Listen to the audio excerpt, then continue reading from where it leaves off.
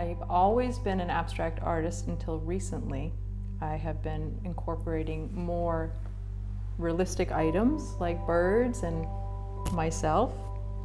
And I think it really shows how mysterious I am, where I've always really thought about these things as I was sort of hacking away at making paintings and working with color and shape, and now it's sort of coming together in a different way to describe something else about who I am and what I want to express.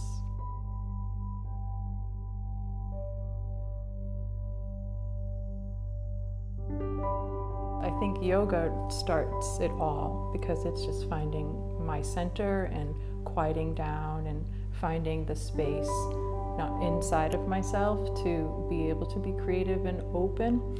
And I do it, it's sort of a routine. I breathe and I stretch and I get ready, and then I play a little music to kind of open up and get my body moving and listening to the sound, and then it just sort of transfers over into starting to paint.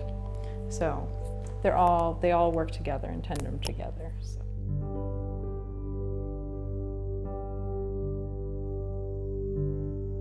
The self-portrait series, each one is sort of like a layer of myself. Every one I paint, I feel like I'm shedding a skin in a way, and sort of releasing a part of myself. And in the growth, my own growth as a woman, I just feel like it's really important to express what I am and who I am as an artist, not only just as a maker and a creator, but also my emotions and my spirit and who I am. Make sure I record that, and this whole process of living and being a woman, and making sure it's documented in a special way.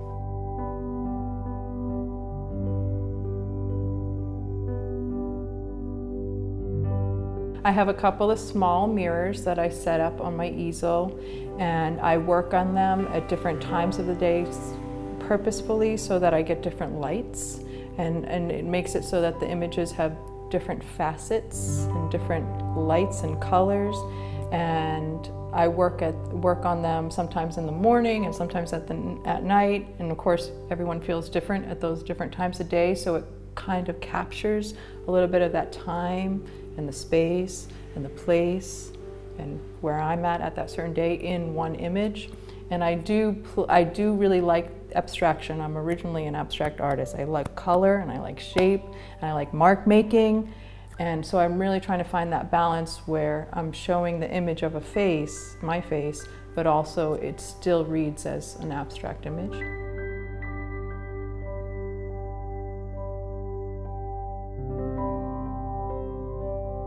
I actually write 3 longhand pages every single day. I've been doing it for 10 years.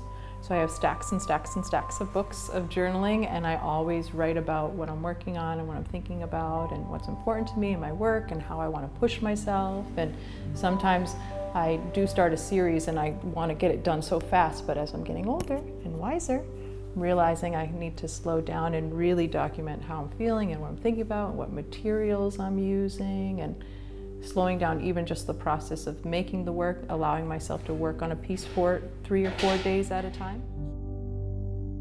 Well, I worked with this community before, and I always just thought it was just such a really cool place and space for our community in the Cape.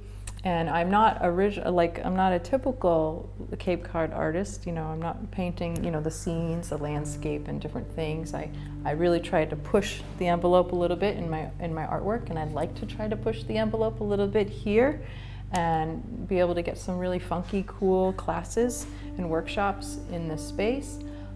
And for myself, I already feel it that. Just the space itself has a really good energy, and I can feel that it's pushing me to grow in my own work. So I'm really excited about that.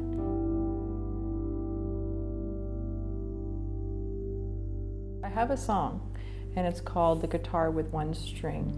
And I remember when I was really young, my family was moving, and there was this guitar with one string.